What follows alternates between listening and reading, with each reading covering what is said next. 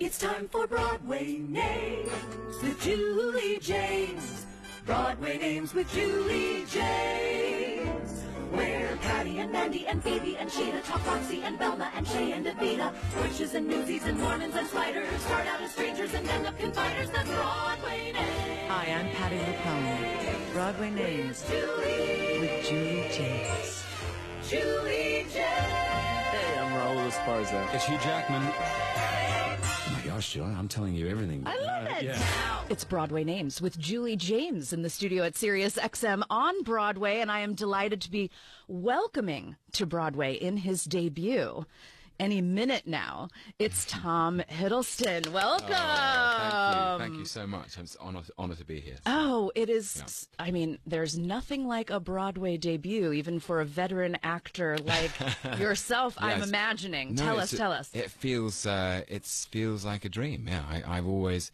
You can't help but just cast your mind back to being a child and dreaming of being an actor, and people talk about Broadway and the tradition here and the community and the standard and the quality of the work, and it has not come into my life before this moment, so it's very, very exciting.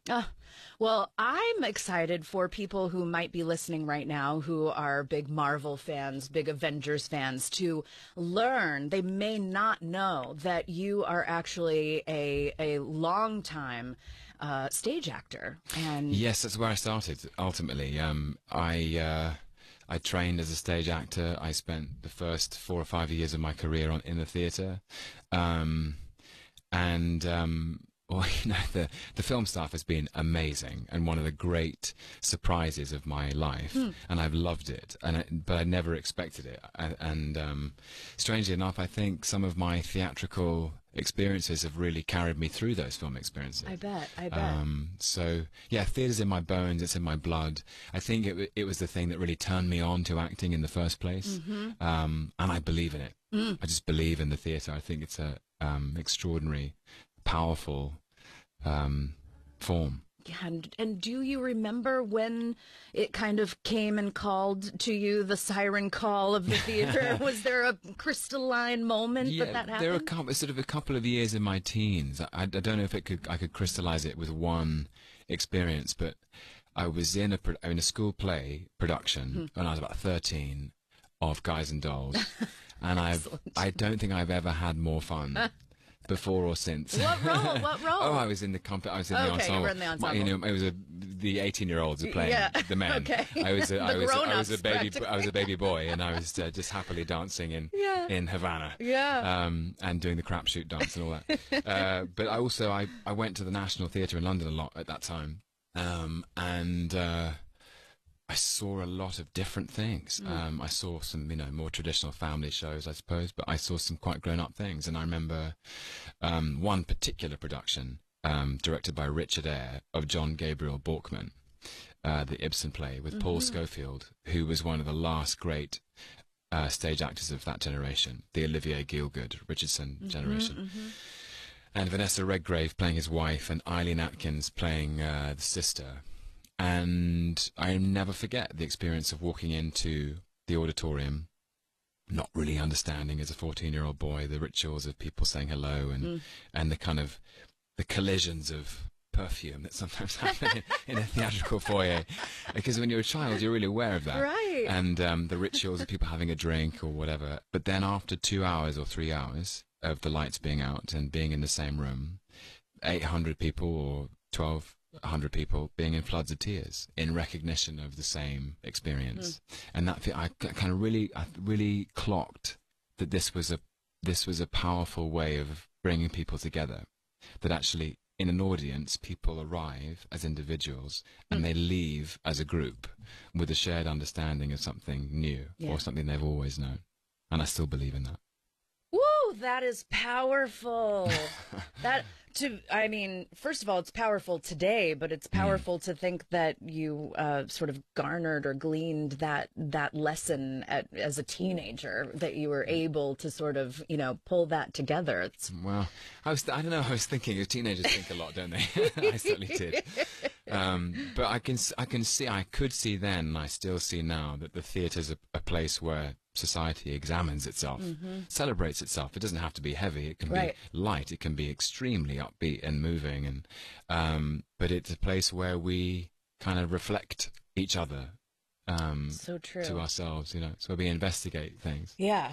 It's something that changes even in my many years of theater going. It changes, right? I learn different things about it. These days I've been thinking about it a lot as a meditation. That there's, I think especially in this age of technology. Yes, exactly. It's a chance to put your devices away, and yes, please do, but put them away and just be. And how often these days do we have an opportunity to sit for maybe 2 hours and just be with what's in front of us and experience that fully and completely without the being pulled in 20 ways and all the distractions. We live with so many distractions, so many demands on our attention, and I think the privilege of being in the theatre is that actually all of us in the audience are focusing on one single thing. Right. And hopefully it is a reflection on the experience of being alive. Yeah.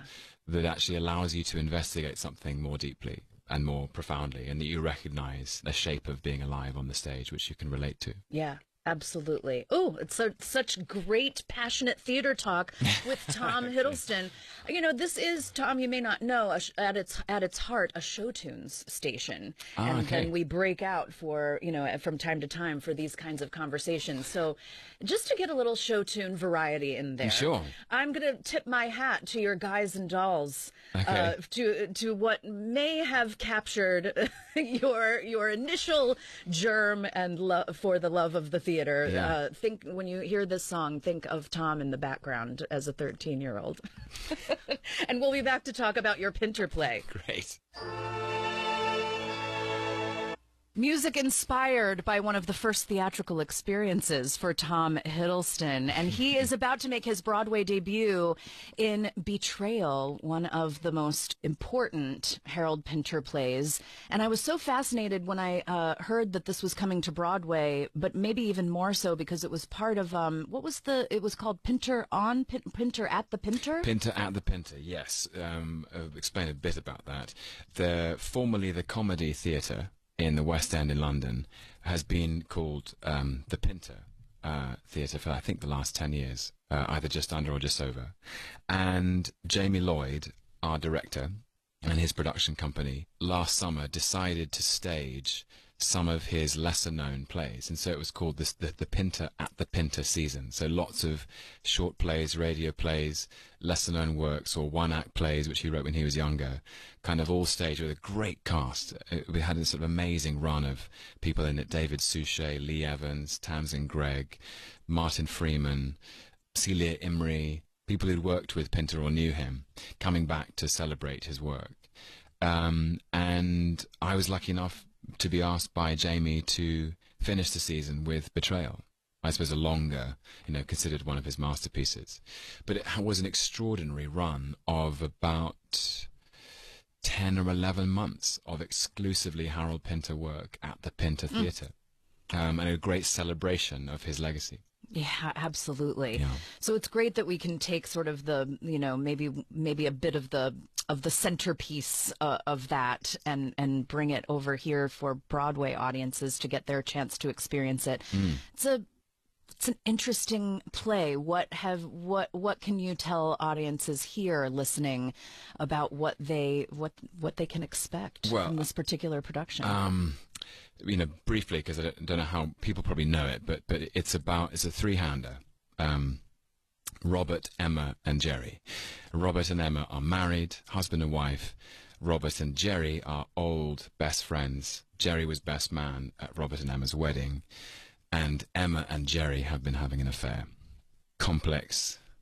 It's called Betrayal. Right. It's going to live up to its name. Yeah. And it is about these three complex relationships: the marriage, the friendship, and the affair, the romance. And that actually those three relationships are almost dependent on each other. And that when one of those relationships breaks down, so does the other two. And I think Jamie Lloyd had it's not spoiling anything because it's the first thing you see when the curtain goes up, is I think we're the first company ever to stage it this way, is that all three actors are on stage for the duration of the piece. Oh, wow. And there are a lot of scenes between two people, but having the presence of the third character physically in the space shows you that actually that character is in the mind of both people all the time, that in an affair or in a betrayal of any kind, you carry those that third object in your mind, that third person. You're not truly free. And Pinter is so clever in the way he constructs it, because it's not simply the betrayal of the husband by the wife. It's the betrayal of friend by friend. It's a play about knowledge and truth and trust. And if you know the truth, you may hold more power, especially if you withhold the truth. And so he plays with these power dynamics very carefully, because these are three people who ultimately, at one time, loved each other very much, and they're now hurting. And I think it's also classically Pinter in that he's dealing with quite profound experiences, but it's very witty and very funny. Yeah. And Pinter always writes about the experience of human pain with a wit and a kind of a sophistication that actually makes you laugh. I suppose if you don't laugh, you'll do the other thing. Yeah, how true. But I find it a endlessly fascinating play. We played it for 13 weeks in London. I still feel like there's more to discover, because he's dealing with something very profound. These high stakes things. As human beings, we want to connect with each other, but sometimes we do things that drive us apart. And I think that's what this play is about. It must be a really juicy experience as an actor to be able to have spent those 13 weeks and mining into what's there, because it is so rich and so stacked in the Pinterness of it. And then to get another chance, which I assume you didn't know at the time that those 13 weeks concluded in the... No, I thought that was it. That's it. Yeah. And so now you're going to get a similar amount of time here in New York to explore even. So does it continue on?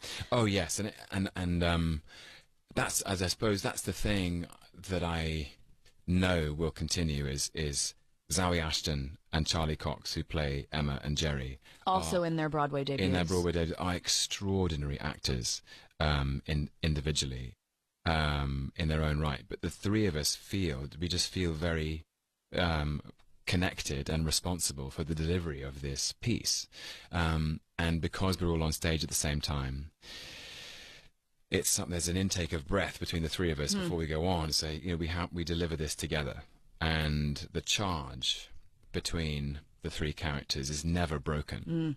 And I find that because the audience is different every night, sometimes they want to laugh more quickly, or sometimes they just want to listen more quietly. That never gets old. That for us is feeling that live experience, feeling how people are connecting in a different way. Totally. I'm so intrigued by this notion of the three of you being on stage together the whole time. Is there a connection point that you make, like every night before the show, like before the show begins, behind the curtain? Is there a pre-show ritual of any kind to kind of... Yes, we're all there. I don't know. We do have a moment of just being together and connecting into it, and it's an extraordinary 90 minutes of this material is quite intense. I think that's part of that's part of the play's power. Yeah, it's a very rigorous, intense look at these moments when the most intimate relationships of our lives break apart, and how that can be shattering and have repercussions further down the line. And we know that it's our responsibility to deliver that. Yeah. Wow. This is a lot to think about. I'm going to give us yet another show tune opportunity. I'm enjoying this little grab bag that I'm creating. This one is going to be from Stephen Sondheim's company, because Pinter is so signature that he's even referenced in the lyrics of this song, a Pinter play. Music inspired by Pinter on Broadway Names with Julie James, with Tom Hiddleston, who's about to do his own matinee, a Pinter play. Certainly am. You'll be doing more than matinees, though, won't you? We will. I don't think that it is a spoiler either. It's well documented, and of course there have been many productions of Betrayal, that it is told in the reverse. Yes. And I thought it would be fun to ask you about, when you're doing screen work. This is one of the compare-contrast things that fascinates me about theater actors. And then, the medium of film or television where we're not telling a story chronologically. Yeah. And what that does to an actor and what tools in their kit they're using for doing that, for not telling a story in its chronology. Then in theater, we're used to an evening where we hear, the actor and the audience are both getting a story in its completion from beginning, middle, and end. But then here's a different twist for Betrayal, which is that you are telling a story in order, but there's a twist. There's the reverse. So what does that do for you as an actor? Is it an interesting device to tell a story? It's fascinating. Because you can lead the audience through it, and then you find that they get ahead of you, or they get ahead of the character. And Pinter is so generous because he lets the audience in on the knowledge before some of the characters are. And so actually he lays it all out in the first two scenes. He says, so this is what's happened, and this is what you're going to now watch people discover live. And so I think the audience start to look forward to, so in my case, I play Robert, the husband, the publisher, and it's revealed very early on in the play that he's known about this affair for 4 years. And the audience then start to understand, now we're going to get to live this in reverse, and we're going to see that moment and how he's lived with this knowledge, and how this knowledge has affected his relationships with Emma and Jerry, and how he's used that knowledge as a tool somehow to... He's withheld. It's his only way of holding on to power as somebody who's been betrayed ultimately. And so the construction of it, I think, is really interesting because it allows... It's rather like a Russian doll. You sort of it's going to get smaller, but you're interested in what it looks like when you open it. That's a very good analogy. Yeah. Very well done. You pulled that out. Use that again. That's a good one. Okay. And how long does it go on for? Like when do you get to the smallest doll? Right. How long is this going to go on? Yeah. So and people I don't know how people have seen it before or have never seen it before. I think. It's still extremely profound, extremely accessible, relatable. Yeah, this is exciting. This is very exciting. What other than the play are you excited to be in New York for a little bit of an extended period of time? I assume you don't often get to just sit in New York City for 13 or 14 weeks. No, I've never lived in New York for longer than 2 or 3 weeks at any one time. I'm so excited. I really am. I love this city. It's I won't be the first or the last to say it has the most unique energy of any city in the world. And I'm looking forward to the seasons, the changing of the seasons from summer into fall into winter, and settling in, you know? Yeah. I think for me that would appear to be, especially for a play like this one, to again get a chance to really sink into that and be with it for the amount of time. It's not like a quick very short run. No, it's I think we're 17 weeks. Yeah, which is a good long. It's limited. It's not It's not forever. It's not 30 weeks. Right. Or 30 years, like Phantom of the Opera or something. I don't know if I could do it for 30 years. And hopefully you get a chance to see some other theater while you do it, which is tough to do when you're on your own performance schedule, but there are ways of finagling. Maybe other shows do different matinee days or something, but I know the community of Broadway is world-renowned, and just to be, to have been invited into that community feels like a huge honor. Yeah, so I'm really excited. I know that the community community is thrilled to be having you, and it's going to be an exciting time. And it's sneaking up on us. Previews begin August 14th. That's right. And so you really will have sort of a summer of fall and beginning of winter on Broadway. So that's exciting. Yeah, it is. It's very It is, exciting. yeah. Well, we're thrilled for you, and everyone go see Betrayal and celebrate the Broadway debut of Tom Hiddleston. Thank you Congratulations. so much. Thank you. Gosh, I'm very excited now, if I wasn't before.